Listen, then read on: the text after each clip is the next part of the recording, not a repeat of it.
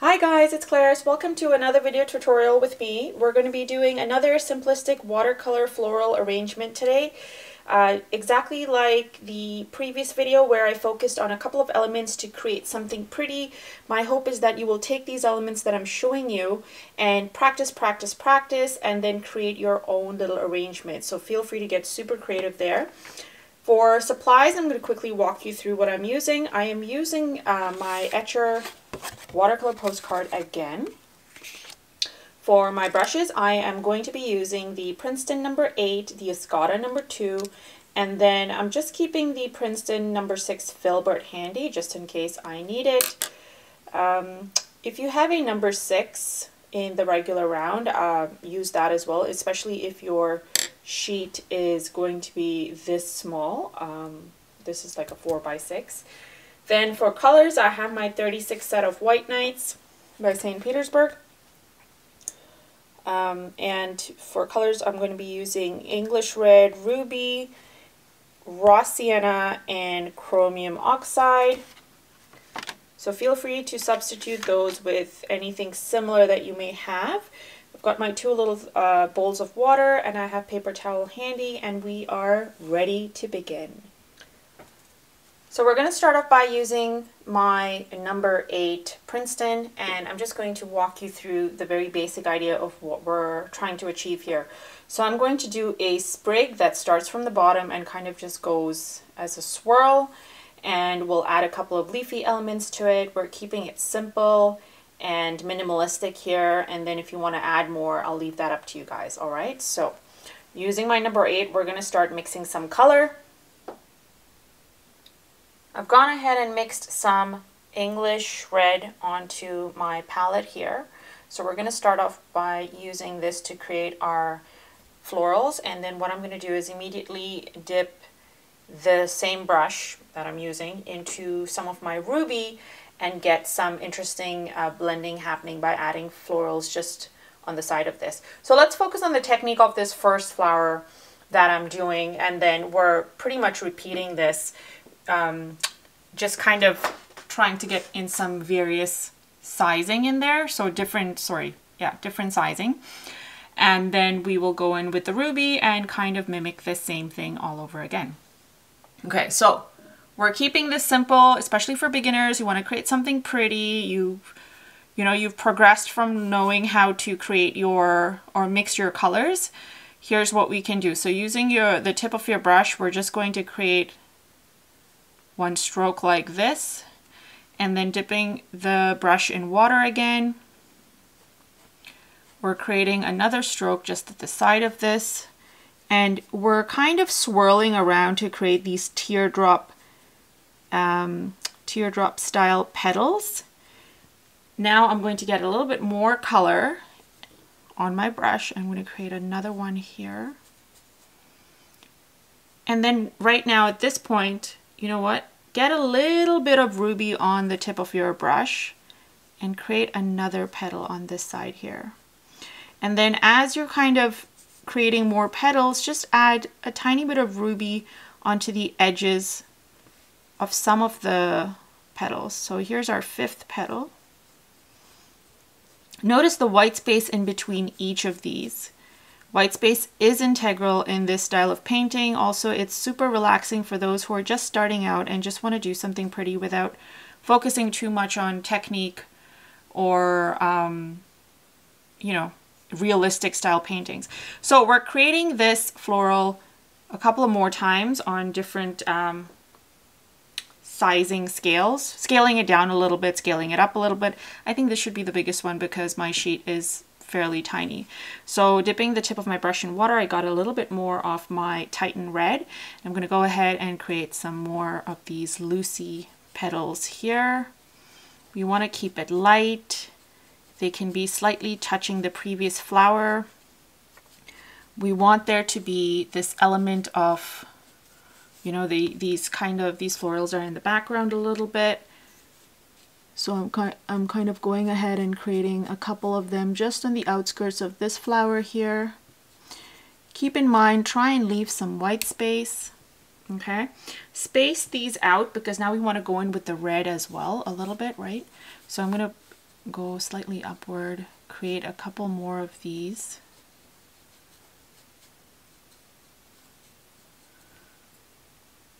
And getting some more water, I'm just going to create some loose strokes just at the top of this, and then just some kind of phasing off at the top. And then just dipping more water, I'm going to do a couple more at the bottom. So it looks super light, the middle being the main focus, right? And these can be almost like phasing off at the top. At this point, getting a little bit of that red, and I'm just adding the ruby red, just adding it to the center of these guys that are still damp. I want it to kind of blend in nicely. Dipping the tip of my brush in water, I'm just going to create a couple more of these ruby mixed with the English red rendition. Flowers mixed with the English red, rendering those flowers down here. That's what I meant. Okay, so now let's go in and get some of that ruby red directly onto our brush, and let's create some petals on the outskirts here as well. Getting some more, dipping the tip of my brush in water. I'm going to create a couple of these petals in the background, kind of making it seem like there's some flowers off in the background attached to these guys here. Just adding a couple more of that here and there, spacing it out, leaving some white space as well, guys. There's no need to cover everything up.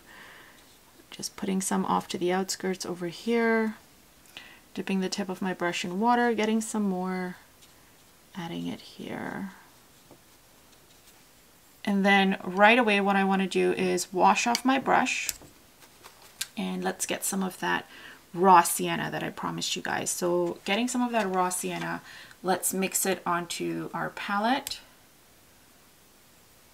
And let's go ahead and do the exact same thing we've been doing. And what I want to do is just kind of add some at the bottom.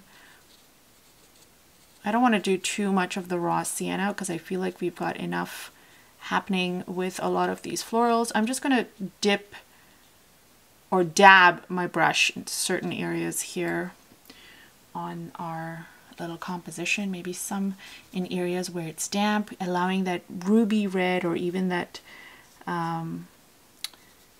what was it, Titan red, to kind of blend in a little bit. And then if you're phasing out, that is a good sign. So you've got some nice dark to lights happening. So now I'm just washing off most of the water from my brush, and then just taking whatever's left on the brush water and smoothing things out. If you feel like your water is pooling, just take a paper towel and quietly dab. Okay guys, don't make any noise when you're dabbing.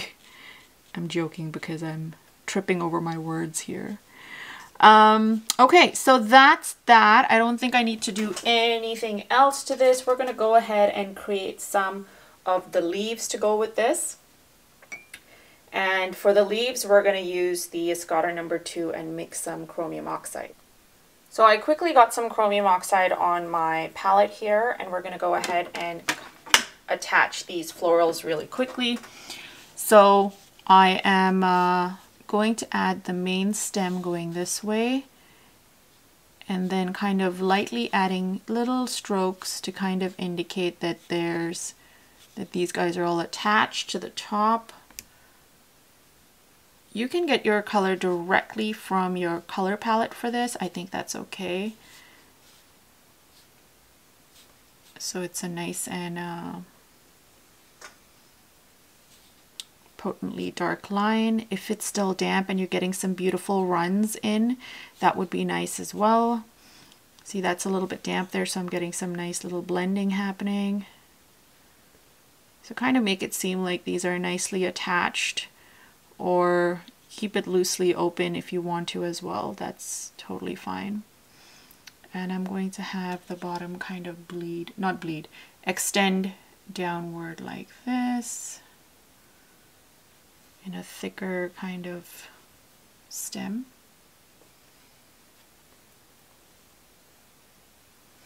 And now what I want to do is just add a couple of green leaves in and around here. So let's do that. Again, we are mixing a little bit of the chromium oxide. And what we can do is blend in a little bit of the raw sienna too. So that's why I kind of mixed it in close proximity with that, just to get another variation of the color. Okay, so the leaves can be super simple, really. So I've gone ahead and done a stem here and there's no flower to it, so I'm just going to do something like that. And that's the leaf. And so try and kind of include that here and there in different areas. Adding another one there, kind of adding one kind of falling outward. And this can be indicative of like a nice little sprig of leaves happening, dancing almost into the sheet or on our sheet. Here's another one.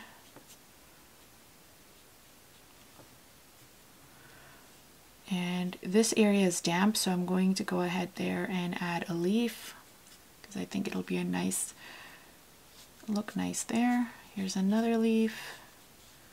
Here's another one. We're literally just adding like one stroke and then that's it. And if you feel like you want to go ahead and make it a tad bit darker, that's what I did there. You can do that.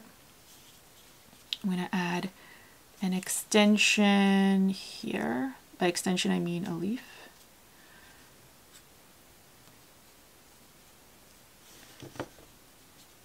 I'm just adding more of an extension there and adding what looks like maybe buds at the edge. You don't have to if you don't feel like it. You could just leave it with the flowers ending there.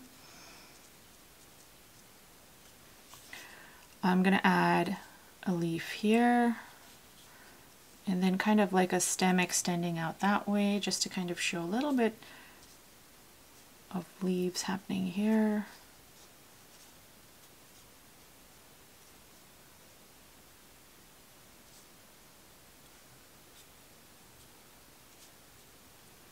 There we go. So I think we're pretty good with the leaves and the florals. I don't think we really need to do too much more. We're still trying to keep this fairly simple. If I can just stop myself now, I think we are good to move on to maybe adding a little bit of highlights to the centers of the flowers. And I think I definitely want to highlight this main guy over there with a little bit more of the ruby, so he pops out just a bit more, because we got these beautiful blends happening here and here. I'll definitely do it for that guy, and then yeah, should be good. So for the center of these florals, I want to add a darker color. You could add the green, I guess, if you want to keep it within this, but I would like to introduce the sepia instead, because I feel like something dark would really make the florals pop. So I'm getting a little bit of sepia on my number 2, and we're going to go ahead and create some little dabs of dark color in the center here. And I'm just kind of dotting it all the way around.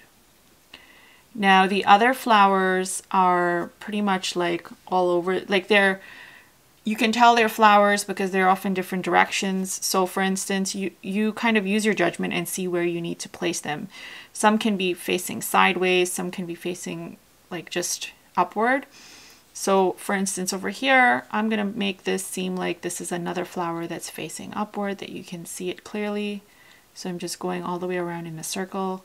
Here's another one, but it looks like it could be just sideways. So I did it just in a little line. This one can look like there's one of the petals overlapping. So yeah, like use your interpretation of how you're seeing these beautiful colors that you've laid down. and allow the viewer for the finished product when they're viewing it to kind of see what you were seeing. All right, so here's another one. I'm going to do the same thing for this. And then as we're kind of tapering out, you don't have to kind of really add too much detail anywhere else. You can just fizz it out by adding a couple of dots and then leaving it as is. I'll just do a couple here at the bottom. And then just some on this one. And I think we are good. Yeah, perfect. So now we're one last thing and then we are done. I'm just going to add the, what did I mention? The ruby highlights for our main florals, and then we are good to go. So switching back to my number 8, Princeton, I'm going to get some ruby. Just on the tip of my brush, making sure I don't have too much water on it, and I'm going to go ahead and start highlighting that flower. So just in the center, I'm just adding these little strokes.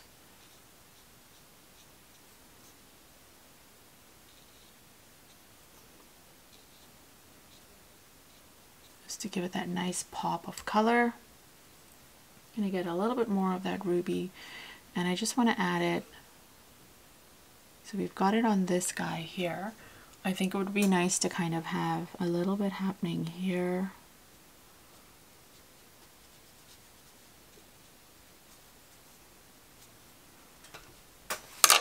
I want to dab this, some of the strokes off that petal, because I remember I said it was overlapping, but it's not going off because it's darker, so meh, leave it. Okay, so I think these two are okay, and then we've got some nice shades of color in at the top and at the bottom. One last thing, and it's optional, you can do, is adding some metallic highlights to these if you wish, and I think that would look really nice, especially for the more muted ones, and maybe even on the leaves. But otherwise, here you go, you've got this nice little swirly sprig with some cute little dancing leaves. So I hope this, guys, I hope this was easy enough for you guys and you enjoyed this. We didn't end up using the Filbert brush, and that's okay. I just kept it handy just in case we had space to do more. But clearly we didn't end up having too much space by the time we were done, and I did want to leave it more simplistic, but it ended up being this cute little crescent moon floral shape, in the shape of a moon kind of floral sprig. So so yeah, that's it. So thanks guys for watching. I cannot wait to see what you guys do. Tag me on Instagram or on Facebook. Show me how you're progressing. Tell me how you're liking watercolor. And if there's something specific you want to see that's more simplistic in the floral range, or maybe even outside of that, feel free to send me a message, guys. I am happy to see if I can accommodate. So thanks for watching again, and we will chat soon. Bye.